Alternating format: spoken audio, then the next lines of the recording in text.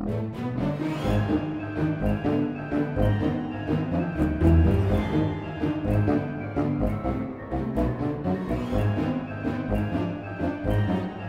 was an opportunity to work on something completely different to what I'd worked on previously. Bojagi was bigger. There was a sense of the epic about it, that there was a larger world to it, and that's something that really attracted me to the film and let me do something with that film that I don't have the opportunity to do very much, which is to write score. Excellent! And who will the gift be for? It's my granddaughter's birthday. Jessica. Jess. Yes. I'd always seen the film as being a little Hollywood movie, a Hollywood movie on a budget in 10 minutes. First impressions was how much it looked like a film as opposed to a short, and how much it filled the screen and how much it was a world of its own.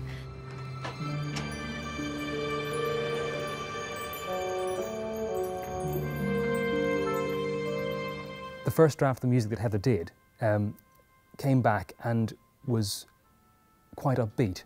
It was a fun fantasy film score. After that first draft, we talked about the fact that it was from the character that Hildegard was playing, so it's her point of view, so it's her apprehension and her anxiety at the beginning that we really needed to pull out, and that perhaps it wasn't such a safe place after all, and what she was doing maybe was quite dangerous.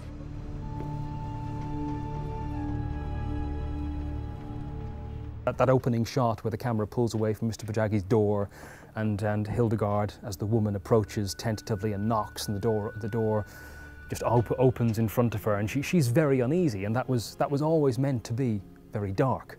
But I think that it wasn't until we got to the music that I realised that we really did have to unpick what I'd done in directing the film and really focus on just how the tone shifted through it.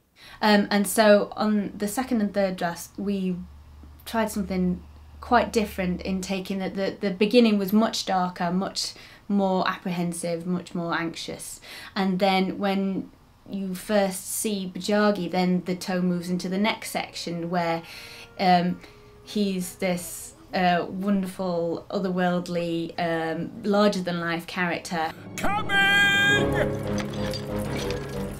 And then there's another section where the wall, the whole entire back wall of shelves moves, and we wanted to bring out the grandeur of that section and really build the whole film all the way to that section.